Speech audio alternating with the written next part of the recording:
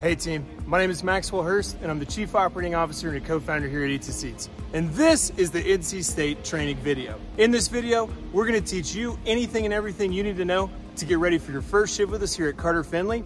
And if you have any further questions, be sure to reach out to your Regional Operations Director, your site lead, or shoot us an email to support@e2seats.com and we'll get back to you ASAP.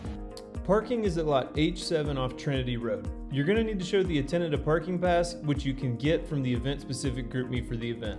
Once you get past the attendant, drive all the way down the dirt road and park at the end of the H7 road. After you park, then you're going to want to walk to Vaughn Towers or Stadium Parking Lot C from the parking lot.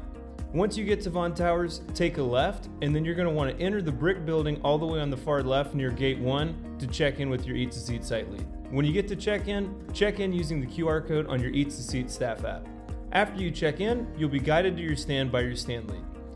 To get to NC Sips 1 and 2, you're going to want to take a right from check-in, and to get to all of our other stands, Crunch Trailer, Grill Stand, NC Sips 3 and 4, and all of our beer portables, you're going to want to take a left at check-in.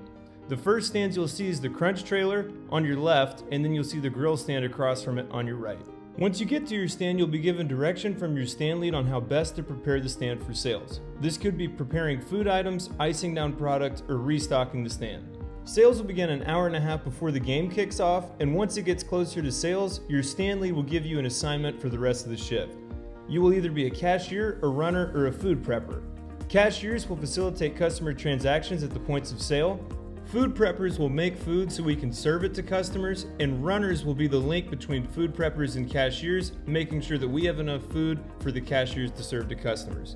Cashiers, make sure that you're always upselling and maximizing the tip potential throughout the course of the shift. We will shut down at the end of the third or fourth quarter depending on if you're at a food or an alcohol stand. Once we're ready to close down, begin cleaning up the stand and restocking the stand as directed by your stand lead. Once the stand is fully cleaned and fully restocked, you will be dismissed by your stand lead, who will then return you to check in to check out with your E2S site lead using the QR code on your E2S staff passport, which you can find on your E2S staff app. Once you check out with your site lead, you are then good to go.